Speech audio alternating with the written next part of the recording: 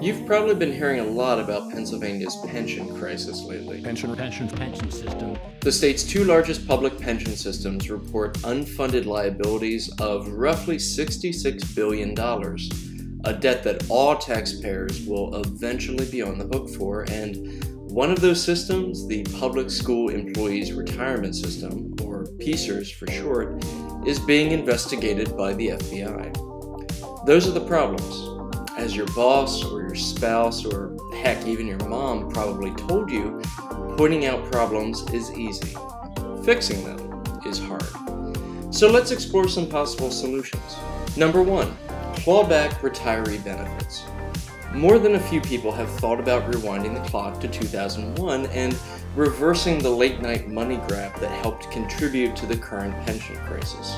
Here's the problem. For legal and political reasons, and for want of a time machine, it's never going to happen. So let's move on. Number 2, switch to an entirely 401k style system for all new employees.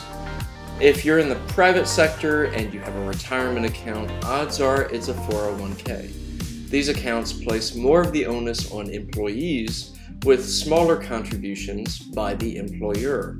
Pennsylvania could do this. Indeed, it already has a 401k style option. Expanding it could minimize future costs. Alas, it would do nothing about the existing debt.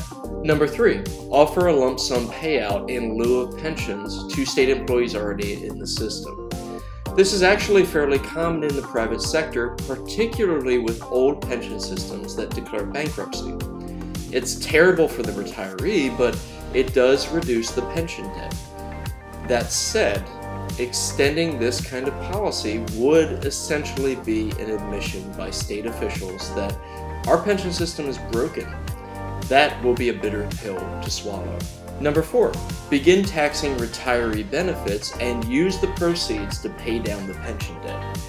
This is the third rail of Pennsylvania. Nix that all politics. Just ask Scott Wagner. He pitched a similar idea, albeit one that would eliminate property taxes, during his 2018 gubernatorial run against Governor Tom Wolf. Spoiler alert, he lost that election. Number 5, combine PSERS and SERS into one system. This was one novel idea to emerge from the 2017 reform push, although making it a reality could be pretty tough because of the logistics of untangling the two pension systems' complex web of investments and relationships. As one PSERS employee told me, it's like a marriage. A lot of marriages end over who's paying what. Just imagine doing that with billions of dollars. Number 6, switch to a more low-cost, passive investment style. Passive investing is a strategy that is exactly what it sounds like. A buy and hold approach that seeks to minimize trading of relatively stable assets, such as an S&P 500 index fund. That is a bundle of stocks composed of the 500 largest publicly traded American companies, roughly representative of the economy at large. Historically, such investing has consistently returned gains of about 7% per year. That's a lot better than PSER's current track record of about 6.4% returns. And you minimize administrative costs because you're not buying and selling all that much. Of course, many of the existing agreements tie up PSER's money for many years to come, so this is not a solution that could be rolled out quickly. Number 7, ban investment of public money into hedge funds and ban lobbying from outside the system.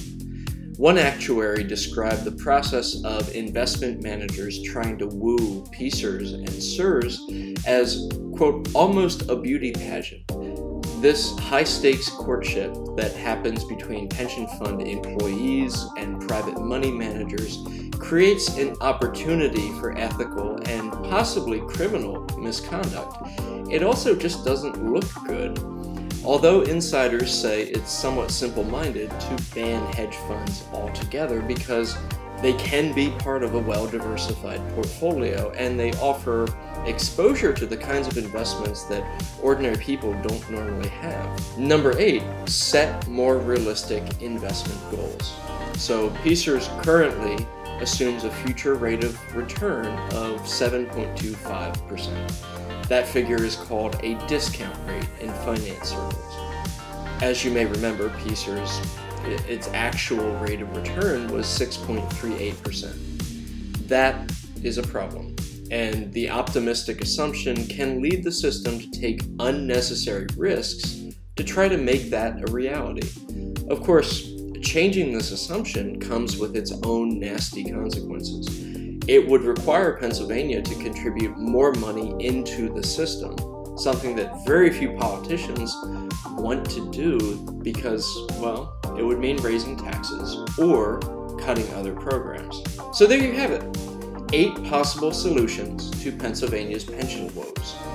There's a lot more to this story that you can read on PennLive.com. In the meantime, please consider supporting your local journalists.